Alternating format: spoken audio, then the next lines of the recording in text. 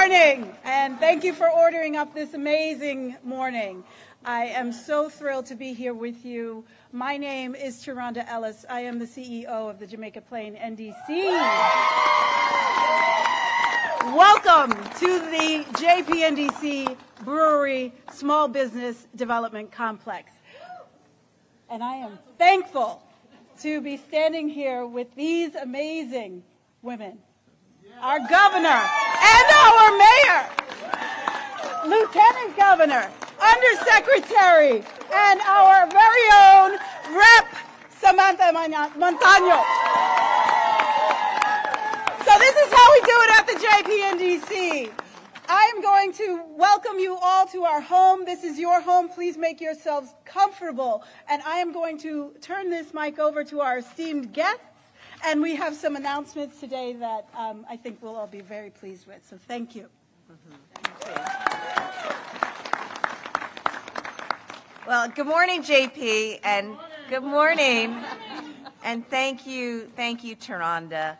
I think we want to begin today by recognizing and offering a moment of silence for dear Mel King, who many of you had an opportunity to work with, to learn from. I know I learned from him at his breakfast table about a lot of things, and I know how committed he was to housing.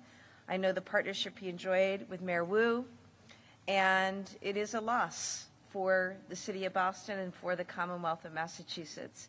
He was a great man, a great leader, a leader who led in times of such trial and had the ability to have a vision for things that others not only didn't have a vision for, but did not think possible. And he also was persistent right up until the very, very end. And I think that's a lesson I take from Mel King, is his continued persistence to pursue justice and fairness and equity and recognize our obligation to do all we can to make that happen. So in that spirit, we think of our dear friend Mel King.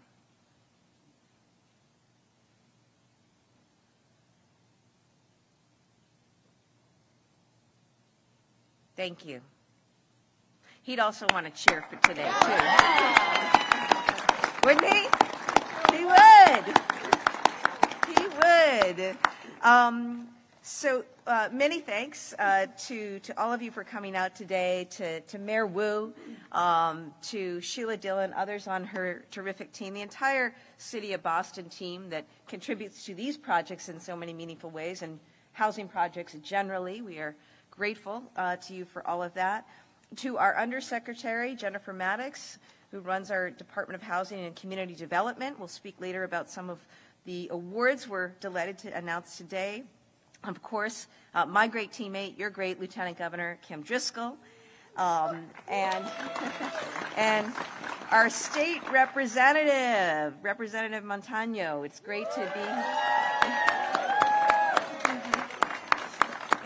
who's doing great things, including making 3371 Washington happen. So this is a celebration of your efforts. And to all, Taronda and the team at JPNDC, we love what you do, we love what you're about, and we're here to work with you. The representative said, welcome back to JP. I appreciate that. When I was at Northeastern in law school, I rode the 39 bus every day, back and forth, and yep, we are working on that. I can assure the mayor and everyone else we are working on that, but not for today. Today is about our permanent supportive housing grant program, and we're really excited to be awarding $62 million to 12 projects around the state, adding to that state and federal tax credits of an additional $74 million. This means we are having projects that will be coming online, either new developments or preservation, 450 units of permanent supportive housing for families, seniors, veterans, young people, people experiencing housing insecurity. So that's what today is about. And one of these programs, we love to come to JP. Today we had the opportunity to come to JP because one of these very programs is right here around the corner at 3371 Washington Street. We're awarding the JPNDC with more than $8 million in tax credits and subsidies. You guys knew that, though, right? Yep. And we recognize the incredible work of JPNDC and their partners and what this will mean for dozens of seniors in particular who have access to new and safe and secure housing. So this work doesn't happen without a whole team effort.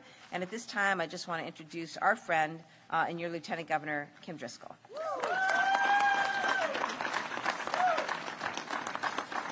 Thank you, Governor. I always love showing up at events where you get to give out money. I'm just not used to being on this side of the podium. I'm normally sitting over there. So I want to thank the Governor and congratulations to JPNDC and all of the awardees. It really is a feel-good morning when we're talking about being able to support such important housing in all of our communities. We know, you know, far too many people in our state are facing housing insecurity, unable to afford their rents or mortgages as the cost of housing and seemingly everything else just continues to rise. The work that all of you are doing is just so critically important for helping more people access safe, secure, and affordable housing. Like, housing really is a human right, and I'm proud to be part of a state that really recognizes that and puts our money where that value system is. And for certainly for the population that need it most, our vulnerable population and our seniors. Our administration is committed to being a partner with all of you in really taking this work on. Earlier this week, the Governor and I had the pleasure of testifying in support of Article 87 legislation. This is the legislation that would create a standalone housing secretariat and a new cabinet officially titled Executive Office of Housing and Livable Communities. Yeah, we think that's pretty important. We think it's pretty important because it will not only enable the administration to continue to support grant programs like this, but also expand our capacity to drive housing production at all income levels in all regions of the state. I looked at the list of awardees. You know, today's recipients go from Pittsfield, you know, to JP, from Greenfield to Worcester. Like, it just signifies how much of a challenge we have around the Commonwealth to provide the housing that communities need. And this housing secretariat will work across state government with cities and towns, our federal government, public housing authorities, public and private developers, advocates, and other key stakeholders to put together a comprehensive housing development strategy that builds more housing because we need it. It will administer the financial assistance programs and focus on, like, of course, housing production, but rehabilitation, preservation, affordability. We want to put an equity lens in ensuring that we're building stability and security, and again, centering fairness and equity in all that we're doing. We hope it will help create and revitalize neighborhoods where young families, workers, and seniors can live, work, and thrive. So much of what is special about our neighborhoods is the combination of people, the diversity of incomes, the backgrounds. This housing, particularly this housing cabinet, will enable us to create, enhance, and accelerate those types of communities in neighborhoods across Massachusetts. And we know that while housing is really a driver for so much of the inequities that exist, and frankly the high cost of living in Massachusetts, it's not the only thing, especially when it comes to our seniors. So we've also done things like propose doubling the senior circuit tax credit program. That's going to help more seniors be able to stay in their homes. And we've also proposed an expanded child independent family tax credit to provide an additional $600 per year to families with dependents, including seniors over the age of 65, knowing so many of us are helping take care of young ones and helping take care of older adults that are in our lives. That's about living and in your community and aging in place with dignity, programs like this and the housing that it supports. Later today, the Governor and I will be traveling to the Canton Senior Center to talk about the support for councils on aging. We've increased that budget by 15%. You know, as a mayor, I remember what happens in a senior center in a council on aging. It's more than just about the collection of resources that you're able to access there. It's about the camaraderie, the socialization, that opportunity to bring together people to recognize what they can do in their community when they're together and to support and nurture that environment. So we're going to be thrilled to be there. And I just want to re-emphasize how fortunate I feel to be partnered up with Governor Healey, so committed to making sure these issues are front and center, whether it's a cabinet meeting or in a community We want to make sure we're thinking about the affordability of Massachusetts across all of our cabinets. What can we do, whether it's housing, food insecurity, education, childcare, healthcare, including healthcare as housing as healthcare, and including healthcare as mental health services. You're really leading that effort. Really grateful to be part of a strong team that's trying to deliver and take a whole of government approach to lowering cost and delivering for people the type of quality of life we all want in all of our communities.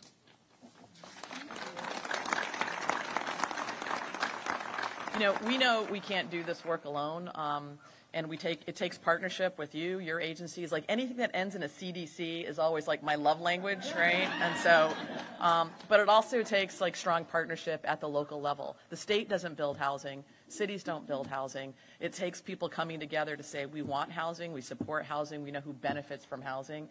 And I think we're so thrilled that we're working in Boston with a partner in Mayor Wu who understands the value of housing. Sometimes as a local leader, I often feel like it can be lonely at the top, but not when we're working in partnership. It's a really hard job, and I don't think anyone else could do it better in Boston. So really grateful to have you here, to have this partnership in building housing and tackling these challenges together. Thanks so much for joining us, and please welcome you to the podium. Good morning, everyone. The energy is high at this event. Sometimes when there's a podium, it gets kind of, we're talking, but we know the energy is here because there's some seniors in the house. Mass Senior Action is here. Our residents are here, and I am so excited, so thankful to stand with this new administration and our partners at the state level, the governor, Lieutenant Gutt, rocking their jewel-tone spring look here, matched with the powerhouse leadership that they're already, as you see, delivering into our communities. I want to thank also our partners at the state legislature. We're so excited for Rep. Montaño's leadership, quarterbacking our rent stabilization proposal up at the State House as well, and already getting involved even before a formal office has been assigned. Oh, you haven't? No, great. And thank you so much, Undersecretary Maddox, for all that you do. We've been on a lot of Zooms together on all sorts of topics. So as I do at every event where there's something that I have to talk about, right before, I pulled aside Sheila Dillon, and I said, what should I say? Sheila is incredible, and her leadership has been transformational for the city for a long time, and so I'm so grateful every day that she's at the helm of our Office of Housing. Thank you, Sheila, for all that you and your teams do. And so, do you want to know what Sheila told me to say? Yeah. Sheila said, talk about our residents. Talk about our seniors, the people who have built our communities, who are getting squeezed out of the city of Boston, who are fighting every day to stay in the very places that they have made thriving communities. And so for this grant and these set of awards to include not one, not two, but 3 projects in the city of Boston, all for supportive housing for seniors, more than 100 units. This is going to go a long, long way. We believe in Boston that nothing happens in isolation, right? Sheila's office and all of our housing efforts go hand in hand with planning for the larger community. How will these families connect to the transportation that's needed, to the services that are needed, to the supports and programming? And for seniors, we are so blessed that not only do we think about housing, we think about ways so that when you go to sleep at night, you wake up the next morning, you have something to do, you have somewhere to go, you have some activities or friends and community to be with. That is under the purview of our Commissioner of Boston's Age Strong Commission, Emily Shea, who is here as well.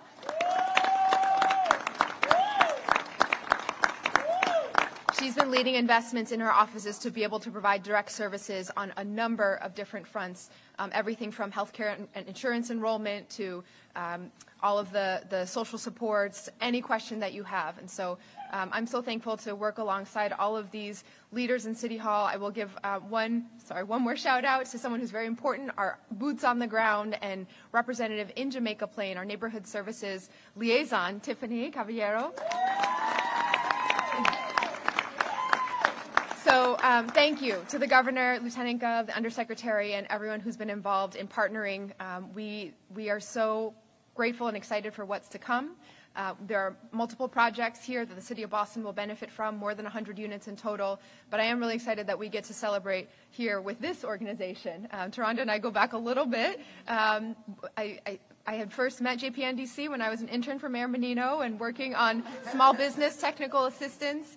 And then in my first sort of exploration of whether jumping to maybe serve in elected office would be something that I should think about, I had a lot of conversations about what the issues meant and how to do something about it in Boston. Some of those very first conversations about housing were with Taronda, with Rebecca, with then Sarah, who was a lot smaller at that moment. And so this organization has been a mainstay in our city for a very long time, and we're so grateful for all that you do. Thank you so much.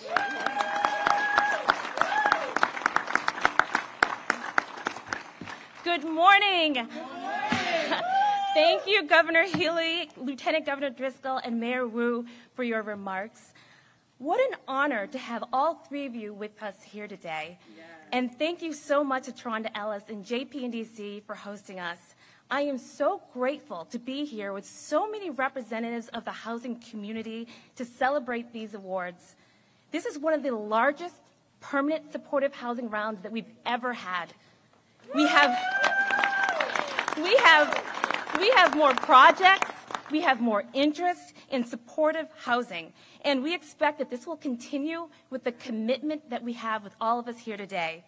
In addition to the big numbers that the governor mentioned, there will be over 120 housing vouchers that will help, that will help these developments operate for the long term. And nearly all will receive additional local and private funding. Now, I want to thank Sheila Dillon and her amazing team at the City of Boston for partnering with us on the housing development work that we do and so many other issues that we work together on in order to make sure that we are increasing our supply of safe, affordable housing. Now, I'm excited now to read and celebrate all of today's awardees. Now, do me a favor, because there's 12 of them, so please hold your applause to the end. I know the governor and lieutenant governor have to get to Canton, right? Okay, so 3371 Washington Street here in JPNDC. Cheney Homes Apartments, Grove Hall, JPNDC. Hamilton at Mount Everett, Dorchester, Viet Aid.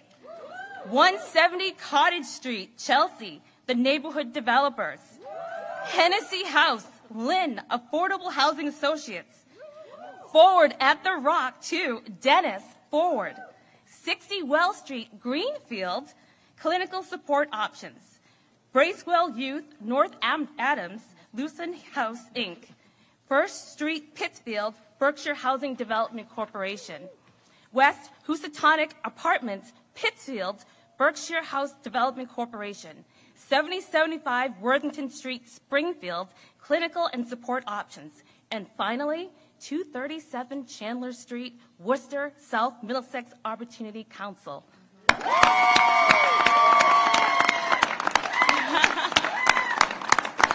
Wow, wow, wow, wow.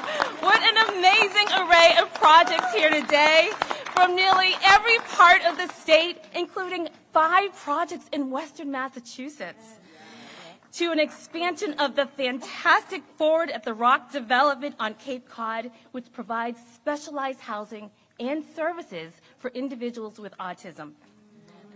Right. Now, I want to recognize a few more people. Thank you to the team at CDAC, which does the critical early work with nonprofits and organizations who want to build this specialized housing. Roger Herzog's team has immense expertise and additional pre-development funds that really help these projects go from ideas to one-stop applications. So, thank you to Emily Cooper, her work at the Office of Elder Affairs and across EHS is just a champion for housing. And I want to thank the group at MASH, Massachusetts Alliance for Supportive Housing. We have been working so closely with you and our team to expand the supply of supportive housing. And to my team at DHCD, you know how I feel about you, but I have to say it again, thank you. And I want to thank the governor and the lieutenant governor for ensuring that housing is a top priority for this administration and taking the extraordinary step to create a Secretary of Housing. And with these resources, substantial resources, we can expand our scope to really match the need that we have at this moment. And I also want to take a second just to kind of reiterate what others said about Mel King and the impact and the importance of his work. And building affordable housing is not for the faint of heart. It is tough work, but like most tough work, it is so important. It takes funding, money, right? It takes planning, community engagement, but it also takes all of us working together with your talent and expertise to make sure that we are building a Massachusetts that people can live, that they can actually raise a family and thrive and be successful. Thank you and have a great rest of your day.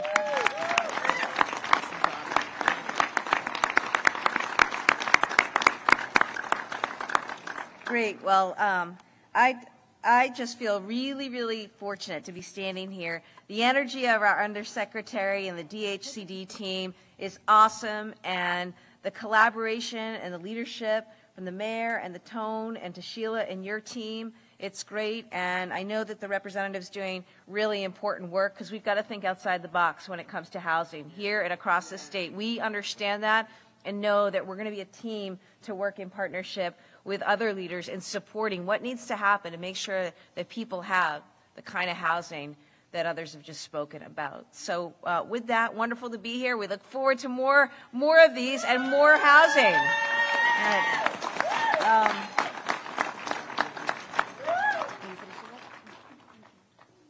Oh, Sharon is telling me I'm going to open it up for questions. That's right. Right? It's good. You got to tell me what to do. I am very comfortable with that. Does anyone have any questions? Or are we just going to celebrate and get on to the next projects? Question? Yep. Hi, James Bennett, GBH. Just for wider clarification, can you repeat between support housing and affordable housing? Sure. Undersecretary Maddox.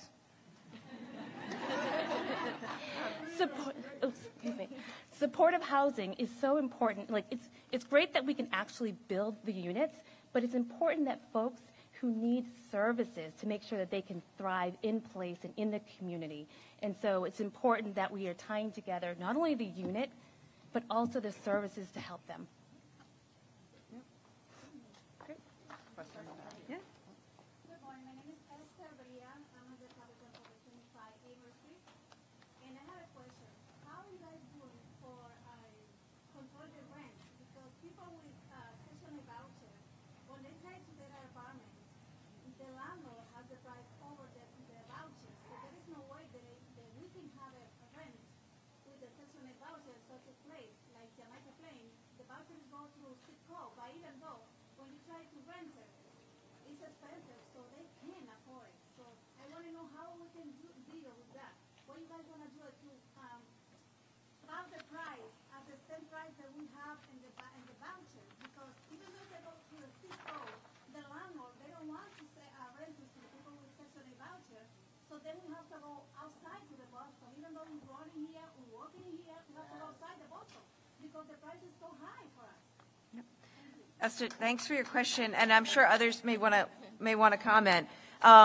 Look, I want to be really clear with people. We, as an administration, as a team, are really mindful of what's happening with rents that are just skyrocketing. And here's what we did in our budget, for example. We actually provided funding for rental assistance, and I want to be clear. That's funding. We propose funding for rental assistance that is at 7 times the level it was before the pandemic and would cover 5 times the number of families as before the pandemic. So I want to assure everyone we are big time committed to making sure that people have the rental assistance that they need. And with respect to rates and rents themselves, we have said that we are open to supporting communities in their efforts to do what they need to do to provide access to housing. And that has engaged us and includes us in discussions around rent stabilization. So I just want to be clear about that. Okay, so we are here to celebrate. Is it okay? We're always down for celebrating. All right. Thank you, Governor. Because you don't always get to celebrate every day right. throughout the day. So I wanted to make sure that everyone sort of, now that we have this energy from our amazing guests here at the Brewery Development Complex, I wanted to first thank JP&DC's partner at 3371 New Atlantic Development. Thank you, Brian. We go way back. I just wanted to ask for a show of hands. Does anyone know who owns this complex? No. Anybody? The JP&DC. I wanted to point that out because in 1983, at the same time that our beloved Mel King was launching his mayoral candidacy, many of the early organizers, the folks who were on the ground, grassroots, with our beloved Mel King, saw this dilapidated brewery as an opportunity to revitalize this neighborhood. But for those board members, those early board members and organizers of the community, some of them are here with us today, still boots on the ground. JP&DC's board is incredible. What we are able to do by stabilizing a site like this is to revitalize this community. And we have more than 30 businesses operating here, over 500 people employed here, many of whom are nonprofit organizations, early think tank businesses. And I just wanted everybody to understand what we do here is we stabilize community. Because we have individuals like our director of organizing who are carrying forward the torch, Gio Valencia and his team.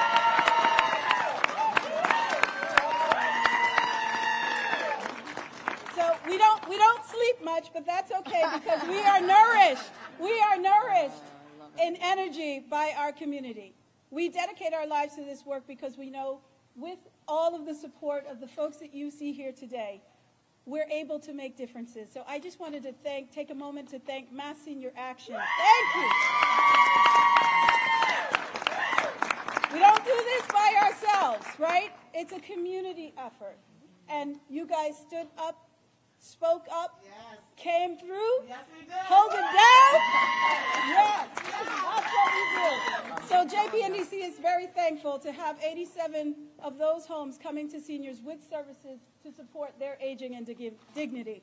I just want to thank everybody for coming out this afternoon, and I would be remiss if I didn't thank some of our other neighborhood organizations and general, City Life Vida Urbana.